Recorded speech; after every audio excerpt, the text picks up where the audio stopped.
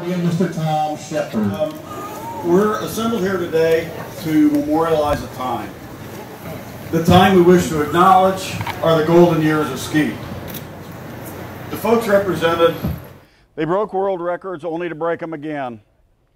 They share something with most of us. It is the passion for the game. These guys and many of their competitors had an unbridled competitive spirit, indicative of that golden age.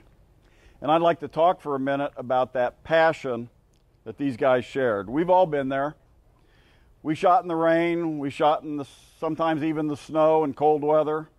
I submit to you that those represented in these busts, they endured, they sacrificed to make themselves and usher in this whole golden era of Skeet that we have come together to celebrate. The Greater Houston Gun Club has invested intellectual capital, time, and as you will see, considerable money in this only one in existence Mount Rushmore of Skeet. The men memorialized in this sculpture represent not only their personal achievements, but also the golden years of Skeet behind us, and part of the reason for the passion we bring to the game is for all of us to usher in a new golden year of Skeet. That we will continue to do that, we will continue to do what we do, shooting the best we can, possibly some of us setting new world records. But Skeet is one of the very few games where we can actually win against our betters. I want all the great Skeet shooters, and some of them are here in the world, to know how fantastic that is. It doesn't for a second diminish his or her reputation. And for the truly great, and some of them are here, it only builds their resolve for the next round. Singles, doubles, tiddlywinks, they don't give a flip. It's not often this happens, mind you, but it happens. And when it does, it's building the game. It's building the game at local gun clubs too. The club champion gets beat by the new kid, and this theme is played out every year.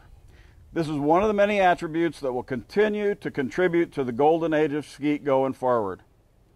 Some other great Skeet attributes include a never-ending set of personal challenges that an individual shooter can set only to achieve it and then reset and start again. Another one I've experienced is the absolute euphoria of doing something that I didn't think I can do, and that is achievable by everyone. You and I and all of our Skeet shooting friends are the one in charge of this new era. You must evangelize the game and encourage your friends to do the same.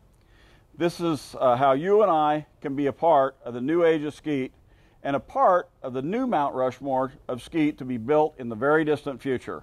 And thank you for the time and mostly for the energy each of you bring to the game. Thanks again. Oh.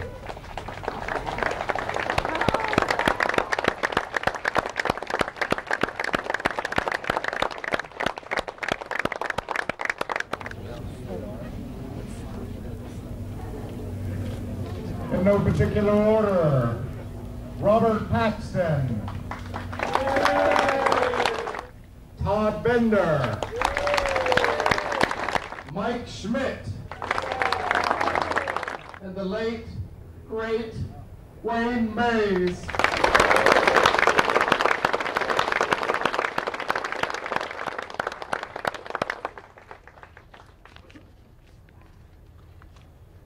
The footstone says, Bender's Choice, Wayne Mays' Lifetime, 1943 to 2013. Represented an epoch in the history of Skeet shooting, arguably the golden era of Skeet. Wayne Mays and Todd Bender were not only best friends, but also the undisputed greatest champions of that era. From the late 1970s through and into the second decade of the 21st century, performance barriers were constantly broken and the bar constantly rose. Due to the abilities and dedication of a handful of shooters, in 2014, Todd was asked to select the shooters that represented the best of the best in that era, based on the following criteria: work ethic, accomplishments, and longevity.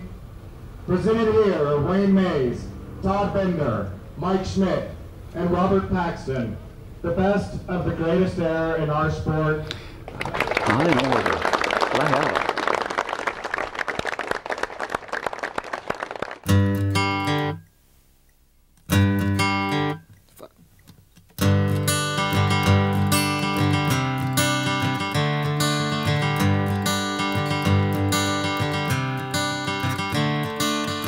Another turning point, a fork stuck in the road. Time grabs you by the wrist, directs you where to go. So make the best of this test and don't ask why. It's not a question but a lesson learned in time. It's something unpredictable, but in the end is right. I hope you had the time of your life.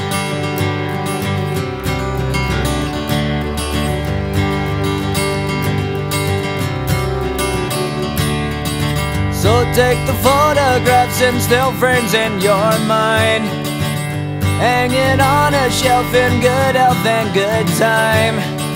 Tattoos and memories and dead skin on trial. For what it's worth, it was worth all the while. It's something unpredictable, but in the end is right. I hope you had the time of your life.